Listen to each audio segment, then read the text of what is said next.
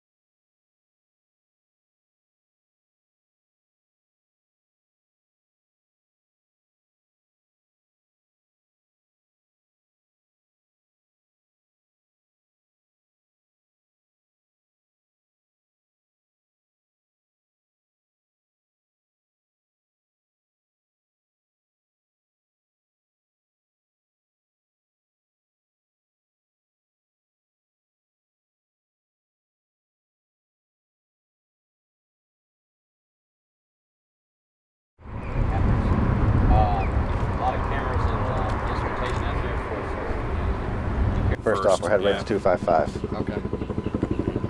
Doug? Tank's dry, so the frost balls we got probably won't wash away, at least not until it warms up significantly, and you know, if we get a little moisture on the tank. Need any help getting the shots, and then later we'll be moving the camera over in front of the orbiter, so we'll be moving the whole assembly, but he'll come back and give me a hand moving that around. NTD, final inspection team on direct 7. And final inspection team, this is NTD on direct 7. I've got you loud and clear. Help me. I've got you loud and clear, and I want to tell you that we're assembled, and we've done our pre-test safety briefing, and we're ready to go to the pad when you send us.